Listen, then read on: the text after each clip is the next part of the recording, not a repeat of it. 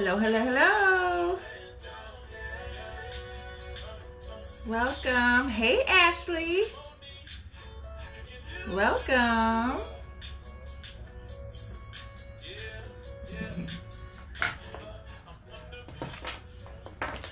Thank you, girl. I'm like, should I convert to locks? I really, they're starting to grow me, but I be so undecisive. I be want to change it up all the time, so I don't know, but I'm liking that I don't have to really do anything. I'm gonna start in a few minutes. Hope you guys had a good day. I'm kind of tired today. Mondays could feel like such a drag. Mondays could be something. Hey, Tiffany. Mondays, that's why I'm doing Emotion Monday, because we need that boost. We need something to ponder on. We need, something to focus on to get us through the rest of the week.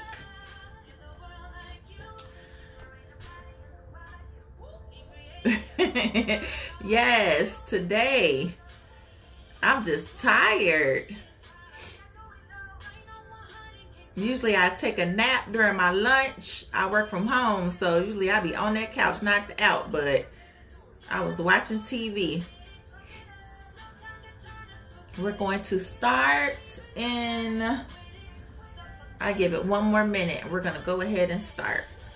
I don't like to tarry a long time,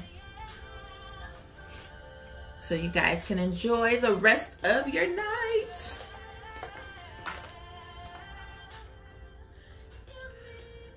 Start in a minute.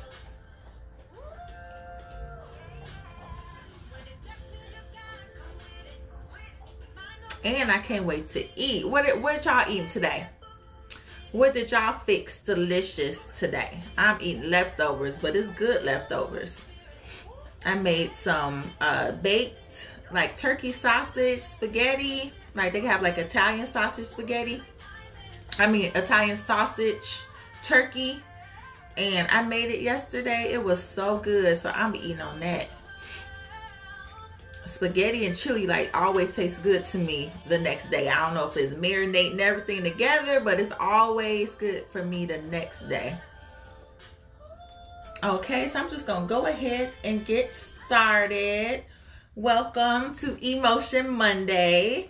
I hope you guys are enjoying this fall day. I know some people had some discrepancies about today, but listen, I've been waiting on today. I got my sweatshirt on. I couldn't wait to put it on. I planned my outfit for today. You had pizza in a fruit cup, but it was here. Ew. Ew, ew, ew. That's nasty. Yes, the ingredients be selling. So, I enjoyed this fall day. I planned my fuzzy socks and my sweatshirts on today because I was ready to be comfortable. So welcome you guys to Emotion Monday. For some that don't know, emotion is standing for electronic. It's the E Monday. It's just this is kind of like a rough day for a lot of people. So I always like to give something to ponder on, something that can get you through the week. It can be motivational, and, but just something that, a lot goes on over the weekend. So, like I always often say, I prayed about what time and what day, to continue to do this. And, it just gave me Monday. And I'm like, usually I don't like Monday. So it's uncomfortable for me. So welcome, welcome, welcome, all that are here. So I'm just going to go ahead and get started. Usually the flow of how I do this now is that I'll write a blog and then I'll have a discussion about it. It's always interesting, to hear someone's thoughts behind, what they write, and I just thought, it keeps me along. I loved when I read my book that, I was able to minister in the middle of me reading it. So I thought that was a good flow, and plus it helps me keep up with writing. So Guys, we're going to speak about prophecies. Stewarding your prophecies. So I'm just going to warn y'all in advance. This is going to sound like a teaching a little bit, but it's a purpose in it. Sometimes our frustrations and maybe things that God has spoken of over our lives, the frustrations are there because we're not educated on some things. We're not getting explanation and foundational reasons on why some things are the way that they are. So, stewarding your prophecies. I don't know if anyone has read it yet. I just posted it like a half an hour ago. So, I started with asking questions. What do you do with the word that has spoken over your life? Does it require you to make sure it happens? Does it cause you to make changes in your life? Or do you think it will happen no matter what? Let us dive deeper into the mystery of God's spoken word. I believe indeed it is such a mystery, God's spoken word, because, there's a lot of confusion. There's a lot of, feelings and emotions that come from, the prophetic word, or, how we receive it and everything else. So has anyone on here received a prophetic word? I'm going to tell you, show you, and teach you how to steward, that word, so you won't throw it in the sea in forgetfulness. So how many has received a prophetic word? I'm pretty sure people will catch the replay later, but I have received tons, and I kind of touched on it here, and not from people, interestingly enough. As my relationship I have, but I'm not sure. So yeah, I'm gonna tell you what to do with it. What to do with it when you receive it. I mean, it could be from a person, but really all in all, if you have a relationship, with Jesus, with God, it goes so much deeper than just, okay, this is gonna happen, and I'm gonna go into that now. So I'm reading, so there are so many opinions and questions, and often blame when it comes to the prophetic. I won't go into too much of a teaching regarding the history and meaning. This blog are for those that know what a prophetic word is, but does not know exactly how to steward it, y'all. I couldn't really get into, I wasn't even gonna get into that. I wasn't even gonna do that to y'all, to get into this history and there. I've been writing a whole college paper. I'm not about to do that to y'all. So you might have to Google it this time. I'm not gonna do it today. Knowing what a prophetic word is, just know it's not the same as a psychic. Just know that it's not the same as a psychic. So once you know that, it's not, because it does so much things. Psychics only know the surface of things, but there's always a plan with God's word. When you think about stewardship, the dictionary meaning is to manage or look after. I know the question that may be asked now at this point is, I have to look after and manage a prophecy? Isn't it done once it's spoken or revealed? I think a lot of people just think once it's spoken, it requires like none of your participation. As a matter of fact, I want to come and tell y'all, it's a spark of like a conjunction of things. It's almost like it's the start of a train. It's the start of a process.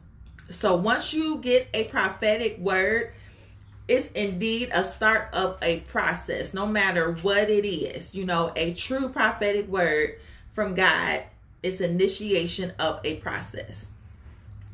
So the answers to the first question is yes. You do have to look after and manage what has been spoken over your life, from God. There's sometimes people do speak over your life. You have the choice and the power to not receive that word if you have discerned that it's not from God. The answer to the second question, isn't it done once it's spoken or revealed? The answer is yes, but there are conditions. So I'm going to go ahead and get into that. So here's where it gets interesting. How do I steward a prophecy? The first and foremost thing, probably the most important thing in order to steward a prophecy, is faith. You need faith to steward your prophecy. You have to first believe that God said it.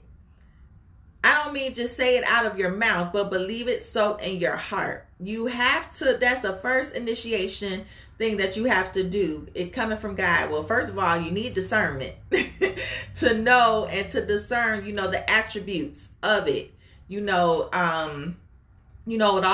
will bring you back, to the word of God. It will bring you back to the Bible, but also, you have to believe it. Sometimes prophecies don't come to pass or because of our unbelief. So, that's why we, it's in the Bible where help my unbelief. We have to believe it. We have to have faith that God said it. That is the most important factor. And, believing your prophecy. After Jesus was born, so this is just what gave me the thought. Sometimes, see, this is the thing. When I'm doing this, God will give me, words. So before I even came up and started writing this blog or even had the title, I thought about Mary, when Jesus was born. There are a couple times in the book, in the Gospel of Luke, that Gospel according to Luke, that it was said, she said, I kept it in my heart. She kept it in her heart. So I'm just wondering, like, what? So now God had finally told me, okay, she stewarded that prophecy. So, so like I said, in order for you to steward your prophecy, you have to, not out of your mouth, but believe the word in your heart. So I put, after Jesus was born, there was a prophetic word spoken over his life. Like I said, here go a little bit of teaching that might seem boring, but it's relevant and is needed for the foundation of what I'm about to say. After Jesus was born, there were prophetic words spoken over his life. In Luke chapter 2, verses 16 through 19, there were shepherds that spoke what was told to them by the angels regarding Jesus. So they hurried off and found Mary and Joseph and the baby who was lying in the manger. After they had seen the child, they spread the message they had received about him. And all who heard it were amazed at what the shepherds said to them. But Mary treasured up all these things and pondered them in her heart. So I highlighted that. But Mary treasured up all these things and pondered them in her heart. According to Ellicott's commentary, she could not as yet understand all that had been said and done, but she received it in faith and waited till it should be made clear. That is another thing with receiving or having a prophetic word. It's not, more than likely, it's not a now word. A lot of times it's not a now word. You have to receive it in faith and you have to wait. In this day and age, in this society, we do not like to wait. We do not like to wait, which is our flesh. We do not like to wait. Bear with me during this blog. Like I told y'all before, I'm definitely going somewhere. I know there is a lot of teaching and proper verbiage, but it is important that I lay out the foundation. I am sorry. The good Lord gave me a teaching anointing. I'm sorry, y'all. I got to teach it how he gives it to me and what he uses for me to explain it and to make it clear. The key to stewarding a prophecy is oftentimes found how others stewarded theirs in the Bible. Take the famous verse that we often say from the book of Habakkuk. So, we say this all the time. And, this scripture often pops up during a New Year's sermon or even a vision board gathering party. Allow me to share the Message Bible version of the verse. And then God answered, write this. Write what you see. Write it out in big block letters so that it can be read on the run. The vision message is a witness pointing to what's coming. It aches for the coming. It can hardly wait, and it doesn't lie. If it seems slow in coming, wait. It's on its way. It will come right on time. So, this is coming from, like I said, I'm just getting into a little teaching, you know, the prophet Habakkuk, you know, and this is a prophet, you know, the prophet Habakkuk was just, you know, so distraught in what was going on around him. You know, he's just like, God, where are you? You know, when you're going to come through what you said, you know. So then God answered him and said, listen, you know, basically in a nutshell, because I'm not about to get into it all, I got this. But then Habakkuk proceeds to still complain, like, because he hasn't seen it yet. So let me go ahead and read. Was after the prophet Habakkuk's much complaining and anguish over what was going on around him. Even though God had said it, there was still frustration that it had not happened yet, in which God encouraged Habakkuk to write it down. So here is where I jump in. So this is a perfect spot, you know, for me to really just explain, you know, some things. So, you know, and let me go back, you know, when Habakkuk, he has frustration, you know, God has spoken, you know, God literally spoke to his prophet Habakkuk, and he still was like, listen, it's still so much going on. When are you going to bring justice? When are we going to get out of this mess that we in? Not minding you that, you know, and not believing, not having faith that whatever God says is going to come to pass. So here's where I jump in, y'all. It is always a good idea to write your prophecies down. Anything that you get, and I'm not saying that you take everything that is said to you, you always bring it to God, but you have to write them down. You will not remember every word that was spoken over your life. You're not going to remember it all. As much as you convince yourself and saying that, I'm going to remember that, you're not going to remember it, especially in the midst of adversity, especially in the midst of confusion, especially in the midst where you're frustrated. You will not remember, you know, what God has spoken. You're not going to remember. I'm letting you know that right now, because you're so worried, so caught up in how you feel. Then you may think you remember what the prophecy was said, but then all you remember was bits and pieces, and you automatically say, well, God, this is not lining up. This is not what you said. In actuality, it is what you said, but if you know, it is what he said, but if you stewarded it, if you actually wrote it down so you can go back to it and say, oh, I'm glad I wrote it down, you know, God, because I forgot about this part. So let me go on. Sometimes, and this is where I'm about to get into it. Sometimes a prophecy has so many layers that will take years to peel back, even if it is a sentence long. So sometimes, you know, you may receive a prophetic word, you know, physically from a person's mouth, or a dream, or, you know, just in prayer time, you might have heard God in a still small voice, and you wrote it down. And then, you know, it just may seem like a simple sentence, like, I'm going to take you to another level. I'm going to take you higher. Like, it's so many components in that sentence. So it's like, you know, for me, you know, now if God tells me something, whether it be, you know, from a person, I might read a scripture and I see it so many times and I'm like, okay, God, you're talking to me. You're telling me what's going on. At this point in my life, like, I cringe, you know, when it comes to the word of God, you know, or what he tells me, prophecies, I cringe because I know there is a process attached to it. And sometimes I just get like weary. You know, you want change, you want things to come to pass, because simply for me, because I love God and I want to do his will. But sometimes you're like, God, do I have to go through another thing? You know, what else do I have to go through? So sometimes I cringe when I get something spoken over my life, because I'm just like, God, okay, what else I got to get out? What else has to be worked out of me? Or, you know, because a lot of times, most of the times, when you get a prophecy, the person that will receive it will not be the same. So when you get a prophecy, you will not be the same when you receive it. Your environment might not be the same when you receive it, when it comes to pass.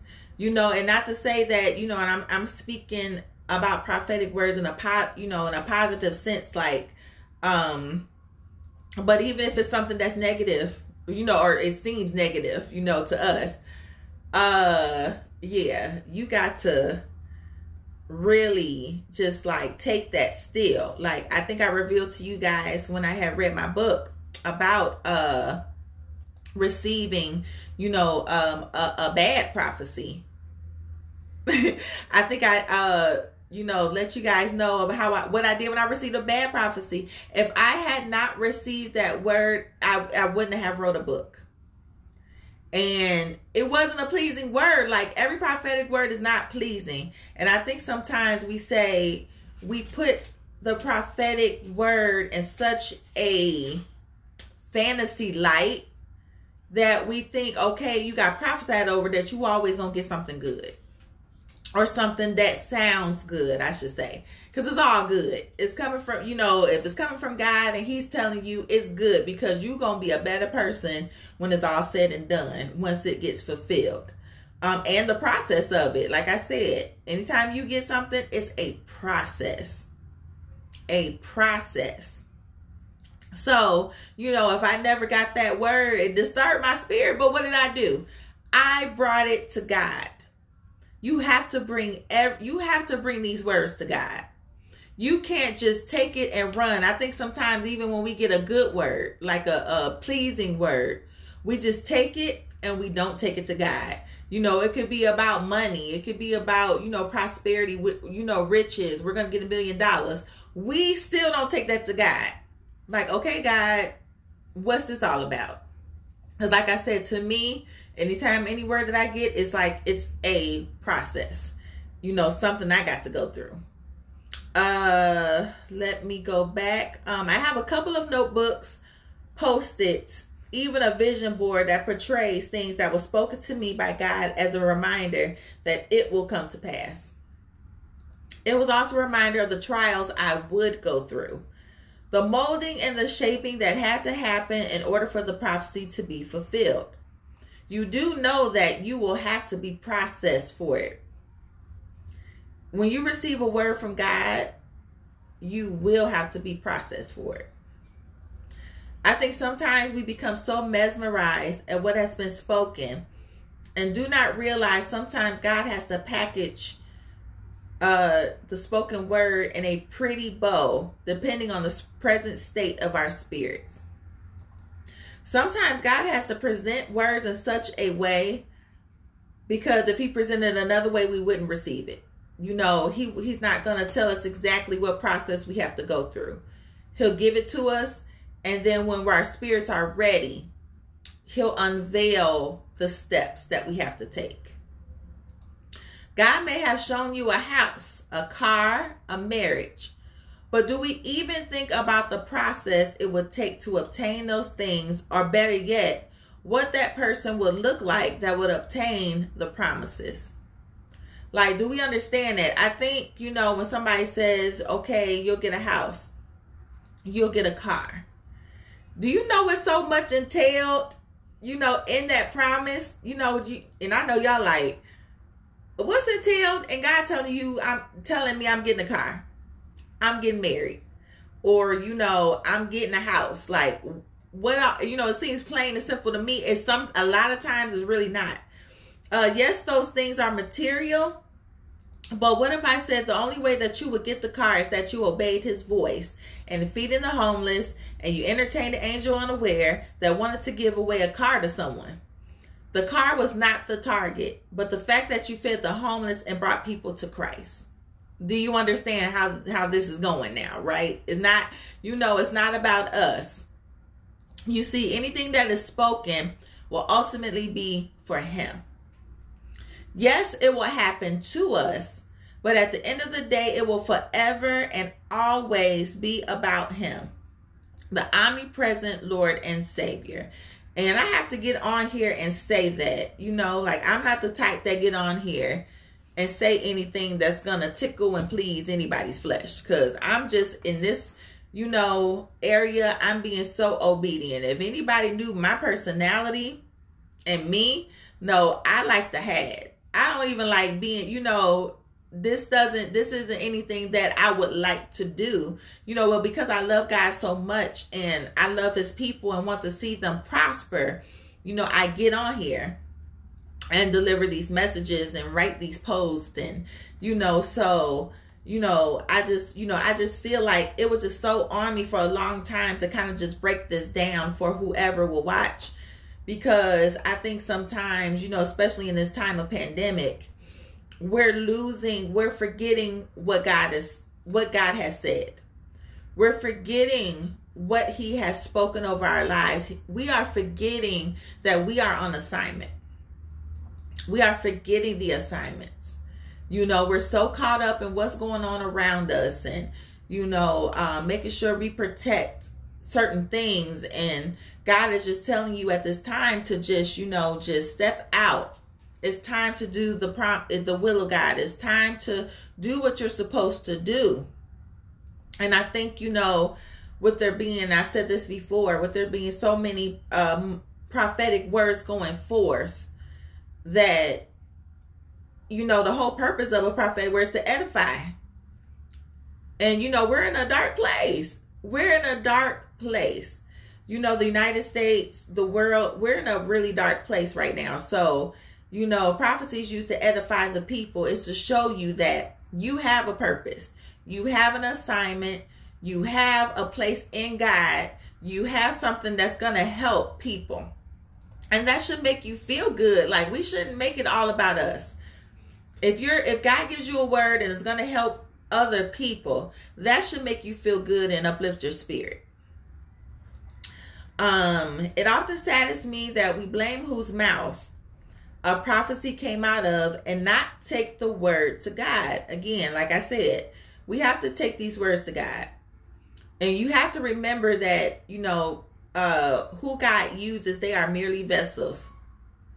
Like all of us, we all have our giftings, our callings, which come without repentance, which means God can give them and grant them to us without us doing anything special.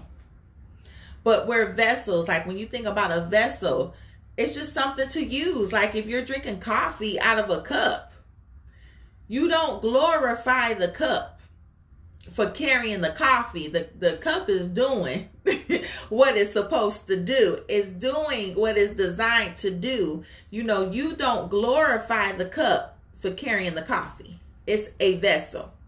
So how silly does it look that we get mad at the coffee? I mean, we get mad at the cup because the coffee is nasty. Ain't that crazy? The cup can only do what it's going to do. So again, they are merely vessels, messengers that only deliver the mail. We don't get mad at our local postmaster for delivering our bills. Why get frustrated with the prophet? Why get frustrated? I think, and it's been said in the Bible, how, people were so mad at Jesus for just stating, and other prophets in the Bible. There were so many frustrations. There was so much anger towards the people in the Bible that was just delivering the mail. And, it just, I don't know. It's like sometimes, and I think that's the frustration of when you have a relationship with God and you see these things and people don't see it. People don't see that they do it. And, so what can you do about it? You pray. And I'm not saying only pray. I stopped saying that a long time ago, but just pray. Well, only pray because prayer is powerful. I don't minimize prayer at all. A lot of times, that's what you should be doing. First of all, mind you, God often uses scripture as well. A lot of the prophecies that I received never came from a natural person. It was either through a dream or scripture. It was through my relationship with God. With a strong relationship with God, you will also be able to discern a spoken word. That is your safety. Discernment is key in knowing what should be stewarded and what not to steward. Even so, we can't get frustrated if we are still alive on this earth and the prophecy has not come to pass. Do y'all know? I think we bring that into perspective. If you're waiting on a prophecy, and like I said, for those that are coming in, I talked about the prophet Habakkuk, and the scripture that is often used about, waiting for waiting for a word to come to pass, and God telling him to write it. Surely it's going to come to pass. And then Mary, after Jesus was born and the shepherds coming and talking about Jesus, he got prophesied a couple times after that, but her holding that in her heart. That's how you steward, a spoken word from God, or, that's how you steward that. There are so many factors, and I will still be sitting here. Wait, I skipped. Yeah, discernment is your safety. Listen, in order for this to work, you need discernment first and foremost when it comes to deciphering and receiving a spoken word. You need discernment. I don't think we realize you need discernment. And that's what you get from, that's a gift of the whole fruit of the Spirit. You will have discernment. And that's a fruit of you being in God's face. He gonna show you what's not of him and what is him. And you being so close to God. I mean, you think about being so close to a person that you study them, so you know how they move, you know what their movements mean, you know how they smell, you know their eating habits, like you know them. So when you receive a word and it's not lining up to the attributes of God, like, nah, this ain't. And even so, like I said, you bring it to him. So discernment is key in knowing what should be stewarded and not to steward. Even so, we can't get frustrated if we are still on this earth and prophecy has not come to pass. If you are still alive, you can't say something is a false prophecy. If you're still alive, you can't say something is a false prophecy. Unless, you read the word, God tells you that it's false. That's the only way you'll know if something is false. If God tells you, I did not say that. This did not come from me. And you still don't get mad. Because, either people have off days, people get mad. You still don't get mad. You just, hey, you eat the meat and spit out the bones. Like you brush it off. There's no need to get mad. There are so many factors, and I will be sitting here writing a dissertation. There's so many factors in this whole thing. Like, this thing could be longer. In perspective, the spoken word should edify. So this should uplift you. This should push you. The word should edify God's people. Edify to go out and do his works with gladness and thanksgiving. God is not a genie. We have to know that. And I know, what I'm teaching tonight and what I'm saying tonight, it is not popular, but it is needed. It is needed tonight. God is not a genie. And is not obligated to give us anything. Do y'all know God don't have to give us a thing? He don't have to give us a thing. We are not entitled to a prosperous prophetic word. We are not entitled for him to have, just something. Sometimes I think we become entitled.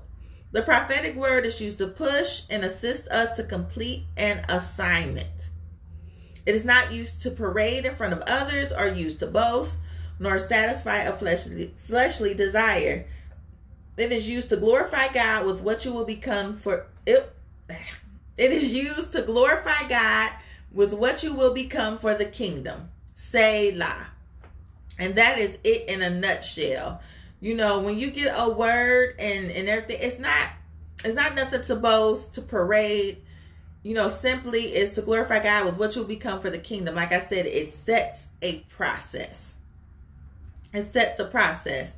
So that was pretty much what I had. I'm glad I'm on time tonight. You know, I really try to only stay on for like a half an hour, like 30 minutes or however long, but more than likely I aim for 30 minutes. So I hope whoever's on here, I wish I would have brought some water. I'm thirsty now.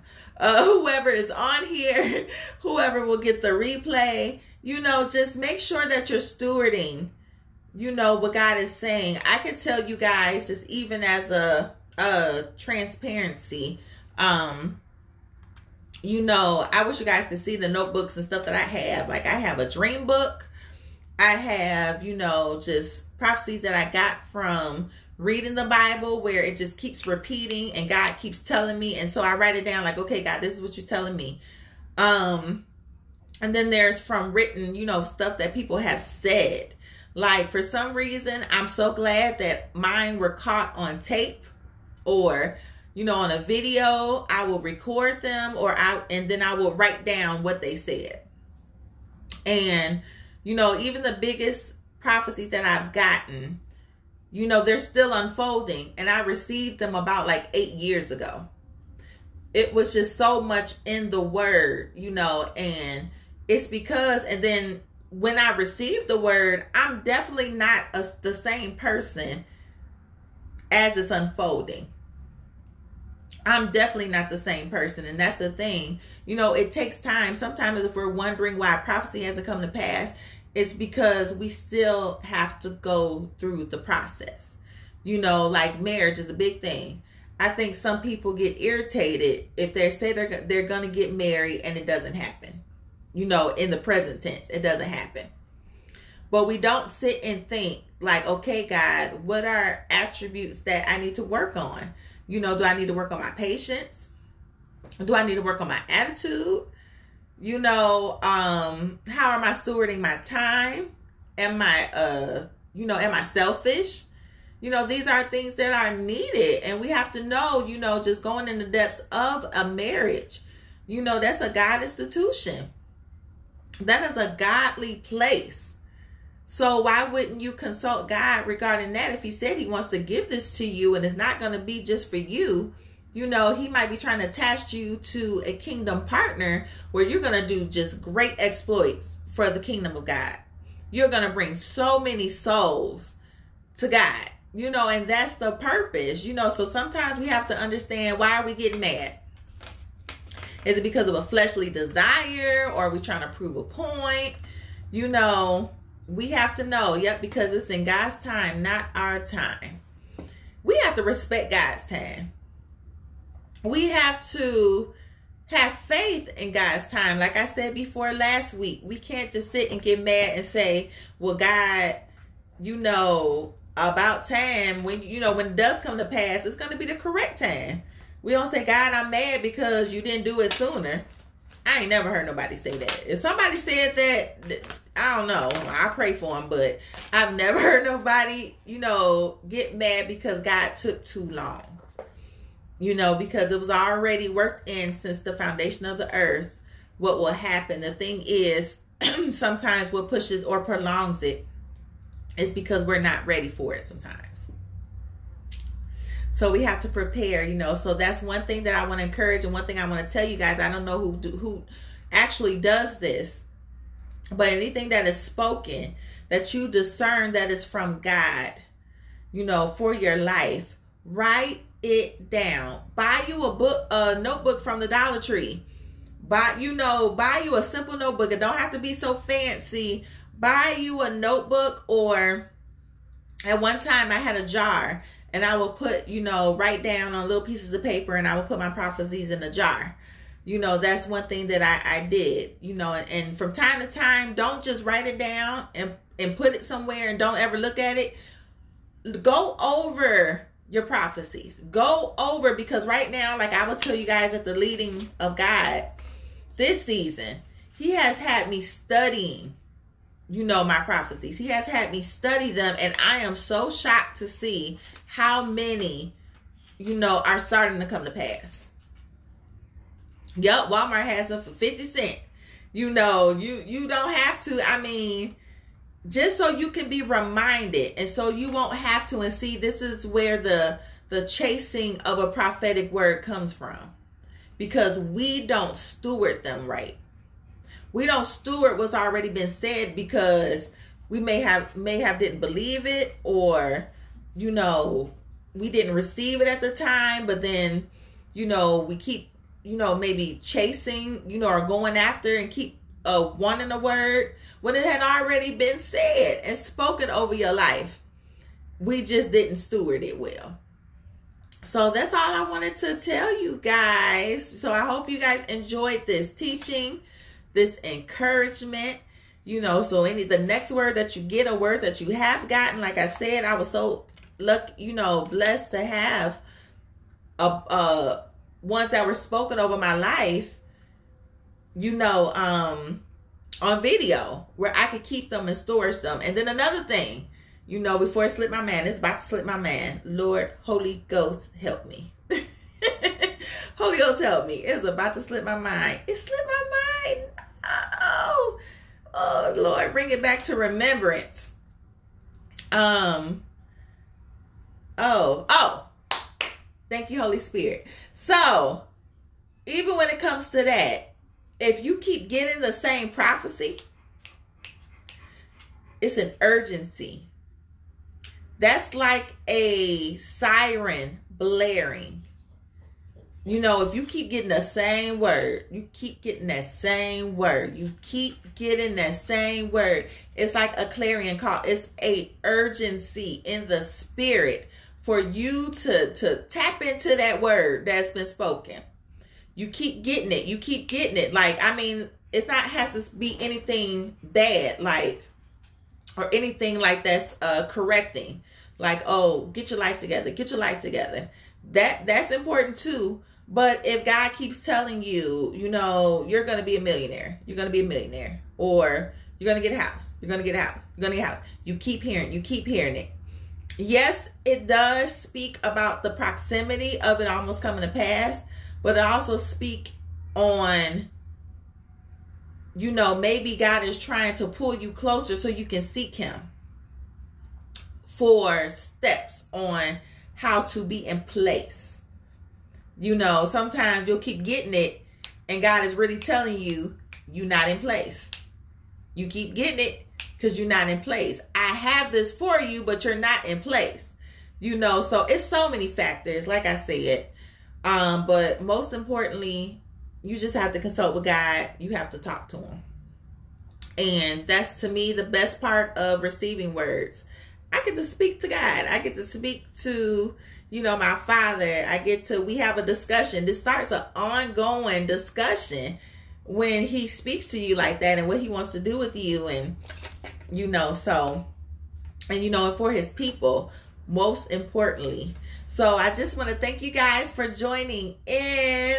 We are under 7 o'clock, so I'm happy because I'm hungry and I'm about to go eat. So thank you guys for joining in for Emotion Monday, and I will see you all next week. And also, I don't have this. See, I'm shameless plug, but this is one of my favorite sweatshirts. This is my poetic worship shirts.